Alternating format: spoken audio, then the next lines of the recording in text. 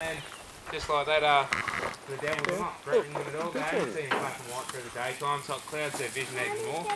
And plus, one of my first jobs when I get to Tassie Zoo in the morning is to pick up food. So I smell like a devil. So they just sort of, they think I'm a big devil that way, and everyone's a bit more relaxed.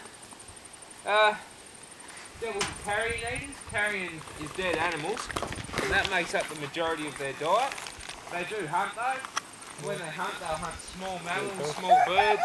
They'll eat frogs, they'll eat lizards, they'll eat snakes, they'll eat kelp maggots, they'll eat insects, they'll eat some plant material. They've even been known to steal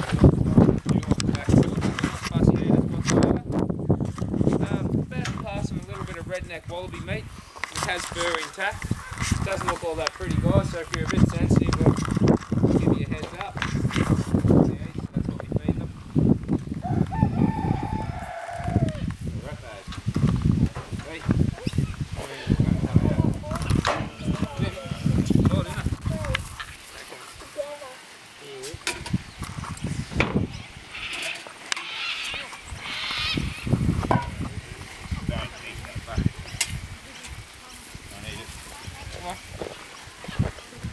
So these guys are the world's largest carnivorous marsupial. That's Europe, they're called. When they feed, they actually eat the entire animal. They won't just take the choicey good bits out of it. They'll eat the whole lot. So they'll eat the bones and the fur and the feathers and the scales and pretty much anything and everything.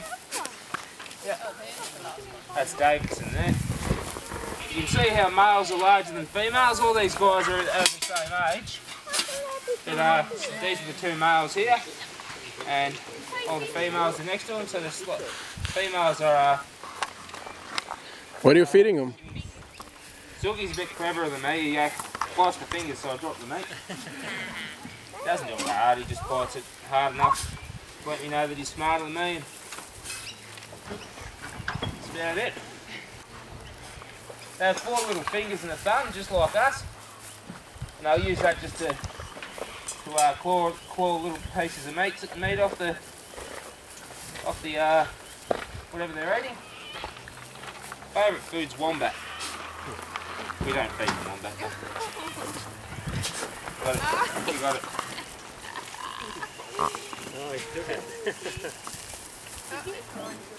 So every devil has a different set of stripes. They're like fingerprints, so every single devil actually has their own little set, and that's how we tell our devils apart at the zoo. You sniff my bum, man. Scared the life out of you. How old are So they? you're going to take something vital. How old are they? They're all around 2 years old, these guys. They live for about 5 to 6 years. In the wild, in captivity, they'll live for 6 to 7, so they'll live a little bit longer. Those little ones, they're going to grow a bit yet? Yeah, these guys are all teenagers here, so they've still got a little bit of growing to do. Yeah, they're not too bad.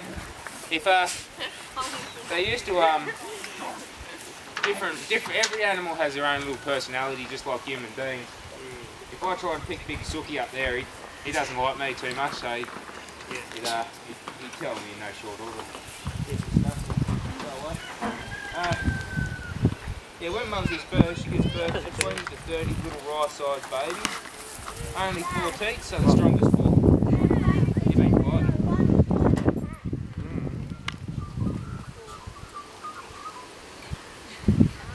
What's that?